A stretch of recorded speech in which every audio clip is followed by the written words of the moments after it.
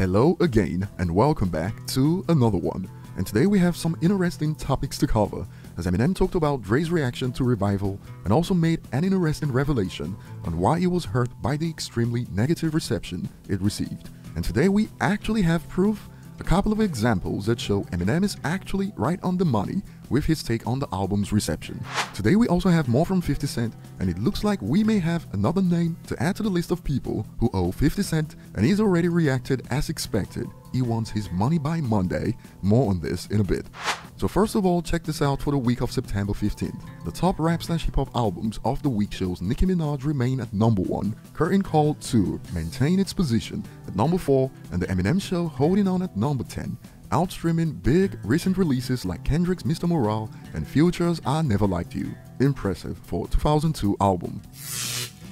Moving on, thanks to the recent interview with Paul, we got to know about Dre's reaction when things got heated in late 2017 due to Revival.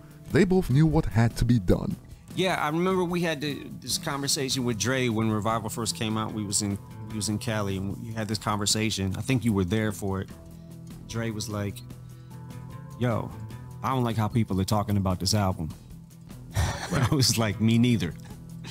He's like, yo, let's go in and just make some shit. He was like, but you gotta talk that shit again. And I was like, oh, I know. Like, I already knew what I had to do, you know? Right. But it didn't take much prodding to get you there. And boy, what a reminder that was. Some fans today slip on Kamikaze, but the fact is, just like Recovery, it was an essential moment in Eminem's career. I mean, too many people in the industry were emboldened to talk ish about Eminem due to Revival's reception, and after Kamikaze and MGK's pro bono services, some of them claimed early retirement from rapping, while some others visited Royce at Heaven Studios or joined his IG Live to iron things out. But more was shared by Eminem, and we have receipts to prove Eminem's statement. It's not just coming from a place of hurt feelings. sometimes you feel like, you know, like if you miss a scene out of a movie or something, like you're gonna think that the rest of the movie is trash because if you missed one of the most important scenes. Sure. And I feel like one of the things that really I feel like made me salty about that whole shit was that I honestly felt like Castle and A Rose were probably two of the best songs I've written, right? And you know how I'm super hypercritical on myself and all that shit, but like I felt like, man, I just dumped my fucking heart out and people are literally just calling this trash. And it does something and to those you. were the last two songs on the project. So Yeah. people might have literally not got to them. Right. And it made me feel like that kid again, like I'm running to show my mom this picture I colored and she's like, oh, you colored outside the lines. Like that kind of shit. I felt like, okay, y'all must have missed some of these scenes to this movie. And I guarantee you that at least half of those people did not listen to the whole thing. Guarantee it. Certainly possible. Certainly probable. And they could have been some of the most vocal about it too. Yep. Which is just obviously not fair, right? Yeah. But it's just the world. It's the world we live in.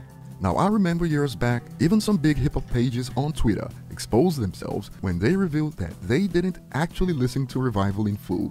Some even switched up after their initial reactions to join the hate bandwagon. An example is a rap page that's got over 100,000 followers right now, loved Revival at first and then switched up to join the mob. And just to get Eminem's point across, here are a few examples of what he's talking about. Check this out. I listened to the first 3 tracks on Revival and shut my phone off. It was so bad, I don't remember the last time I shut my phone off while listening to an album, man. The thing is, joining a hate bandwagon is a great opportunity to go viral on social media, and the more extreme the take is, the better the chances to go viral. Another example, I've never listened to Revival because everyone kept saying it was trash, and I didn't want to ruin my memory of Slim Shady, so after Kamikaze I listened to the album. Joe Budden said Eminem said nothing for the entire decade. He said a lot on that album alone. Content, dude.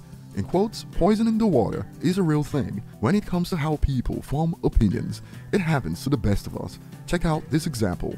I listened to Revival several times before looking at social media. I was happy with it, still mostly am, because after seeing the tracklist, it's the direction I expected.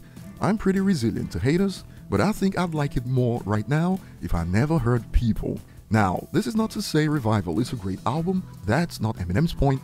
Sometimes with certain music critics, people who write it about shit, They have the same sort of predisposed idea. Or yeah, they influence and they people's don't want to thoughts. be wrong. They don't want to be wrong about some shit. Right. And there are a few songs on the album that I do wish I could have back. Like there's, Okay.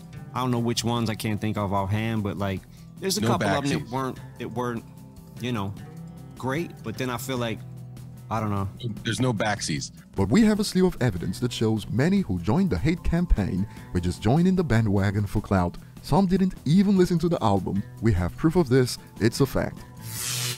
Moving on, 50 Cent got caught up in a bit of drama when a plastic surgeon seemingly used his photo to promote an interesting procedure. One post states, "Thank you 50 Cent for stopping by the #1 med spa," and this reportedly kicked things off and sparked promotional reports that used 50's photo with the headline, "Knob enhancements are more popular than ever and BBLs are dying out." And check this out, 50 sues med spa for using photo implying he had knob enhancement treatment, and 50 Cent reacts, "Every now and then I get a fool like this. Shake my head, shrugs emoji. What a way to put yourself out of business.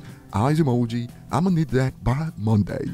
That will be all for now. Share your thoughts below. Thanks for watching. Like and subscribe if you enjoy content like this, and see you on the next one.